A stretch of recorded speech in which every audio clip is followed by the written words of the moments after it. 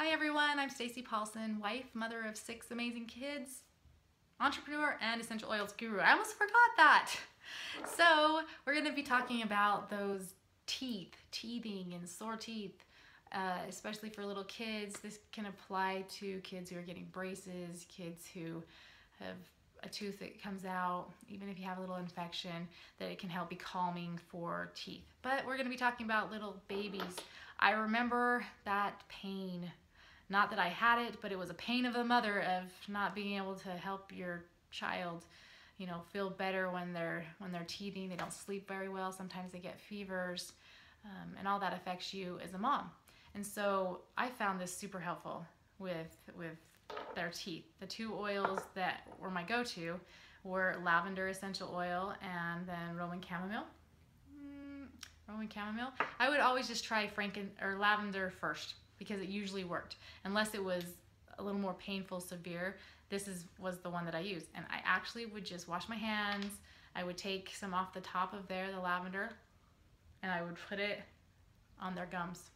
Now, lavender doesn't taste all that yummy, so they might kind of go like that, but it works really, really well. And it's a calming oil, so it helps calm them down, but it has natural painkillers in there that you can use just right on their gums. It's safe enough to do that. You can also rub it on their jawline. Now, if you want to up that, you can use Roman chamomile. If you feel like you need a little bit more support, then you could add the Roman chamomile.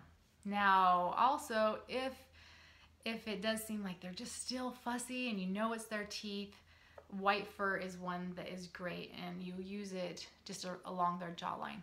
So with that, I would generally just touch the top, because you have the oils that just come right off the top. You don't have to use much, and you just rub it along the jawline where you think they're having some of that pain, and it works immediately. It is incredible, and how simple it is.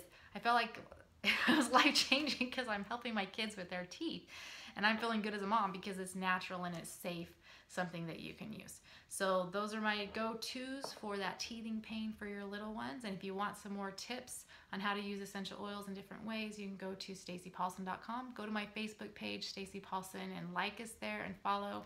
We have a lot of great giveaways and other additional tips that are there. And subscribe to this YouTube channel. Thanks.